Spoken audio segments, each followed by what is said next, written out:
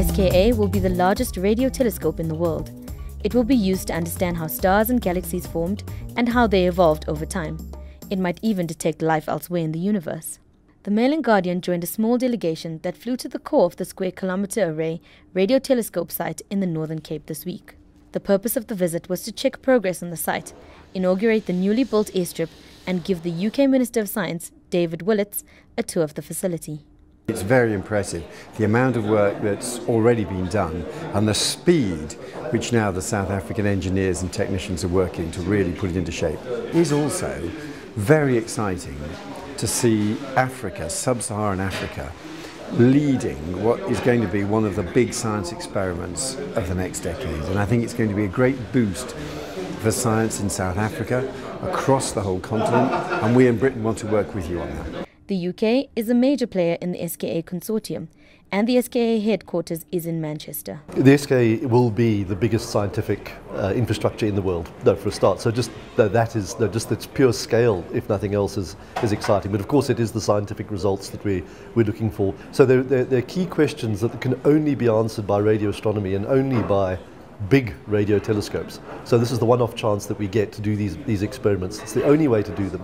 For me, the exciting part is seeing a greenfields project where there was literally nothing here. It was a sheep farm previously, and to see the transformation from nothing on site to where we are now with the buildings, the dishes, expanding for Meerkat, and then also planning for the SKA going forward. That's been really exciting. So every time I come to site, you get this great feeling that you can see things happening all the time, and things are always changing.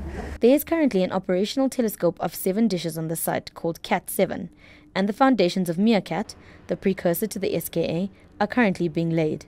Now, when we started the project, we realized that we had to go through a sequence of prototype machines, engineering prototypes, so that we could actually learn along the way, so that when we came to do Meerkat eventually, and then SKA after that we would have the most appropriate technologies. But also, importantly, here in the Karoo, to show that, that the site was actually a good site. So we could actually build things here, we had the infrastructure here, and we could do science here. Meerkat will start operations, full operations in 2016 or so.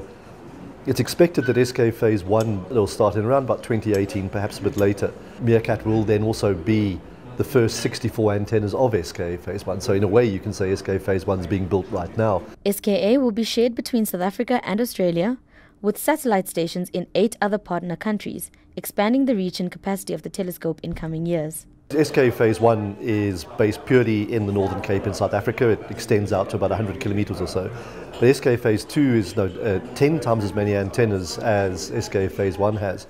And the reason for going for bigger in that sense is that you get better resolution. It means that we can see finer things in the sky. This is fundamental science, first of all. It's absolutely tackling deep questions about the origins of the universe.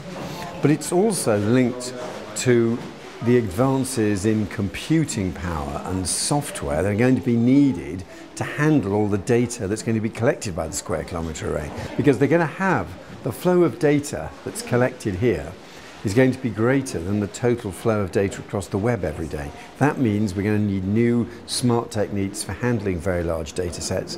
They'll be developed here and they'll have a myriad of other applications. It's a challenge and it's an exciting project to be part of, and I think it's quite an honour and a privilege, and there's a sense of pride in our team just being part of this project, and to see, we've proved our capability to deliver world-class infrastructure for Meerkat. And that's given the confidence now to the international community that we can actually build the SKA as well. So it's been dynamic. There's every day throws there's always challenges, and it's just how we deal with those challenges.